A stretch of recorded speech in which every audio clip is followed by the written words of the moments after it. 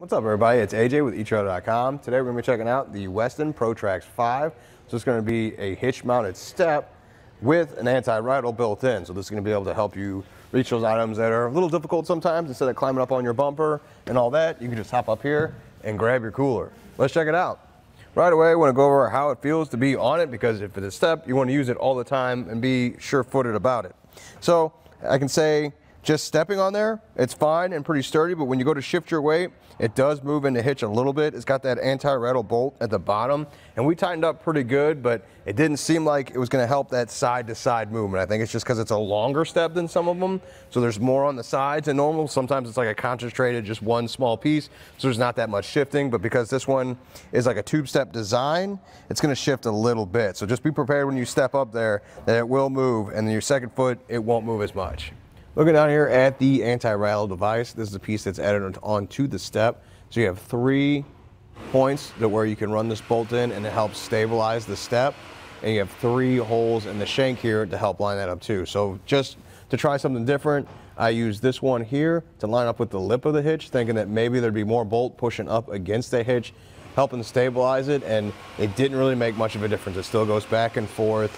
And don't over tighten it either, because as you start to tighten that bolt, it just kind of walks across the hitch and scars that up. So make sure it just gets nice and tension, puts a little pressure on there, and then don't torque it down anymore.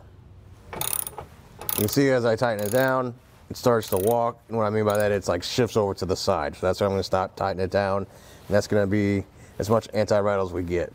Now it sounds like we were kind of trashing the anti-rattle bolt, but it does help out. So it might not help out as much when my whole body weight's on there and I'm shifting back and forth. It's going to cause it to move a little bit, but it is going to help you out when you're going on the road. You can see me trying to shake. I can shake a little bit, but the road travel, it's not going to move or vibrate, so you're not going to hear it in the hitch, and that's also pretty helpful. One of the nice things with this being made by Westin is that Westin also makes rounded Nerf bars for the side of your vehicle, and this is what they kind of look like. So it's matching that aesthetic. So I like that part, that if you want to keep it matching around your vehicle, you can, because some of the other hitch-mounted steps out there are just like a flat piece of metal, which there's not a whole lot to that, and if you leave it on there all the time, it might not look the best. Maybe you want it to match your vehicle, and you can get it to do that. They also make an HDX step as well that matches the HDX running boards on the side of the vehicle too. So you look into that if that's the style you have. If you want to keep everything matching, it's going to look nice. Let's talk about the grip on the step here. We're going to measure it out. It's going to be 4 1/4 inches wide, and then let's go length side to side. It's gonna be about 14 inches. So that's how much grip you have to step on here. So that's kind of bigger than some of the other steps out there, although it's not too aggressive. This is just kind of a plastic, so I think if you hopped up there with muddy boots or it was raining, it could still be a little slick because it's not super aggressive, but it's still something to grip onto your shoes.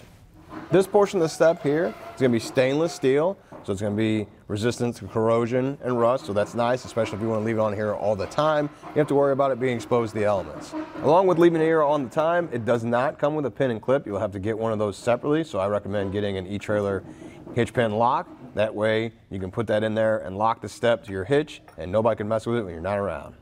Overall, I think it's a nice thing to have in your hitch, especially when you got a cargo carrier and you throw things on the roof. It's far easier to step up on that and have sure footing to get your hands up there and get whatever you need, rather than trying to like stand on one leg on the bumper or try and hold on to something here on the back while you're trying to reach. This really helps you with that. Now, if you tow a lot and you're using ball mounts a lot, it might not be as useful for you because you're gonna have to swap out that accessory constantly. So maybe you go with the channel mounted ball mount with the step on top from Bulletproof, and that might be the better solution for you. But for me, I think it's gonna work. Well, I think that does it. Thanks for hanging out, and hope this helped.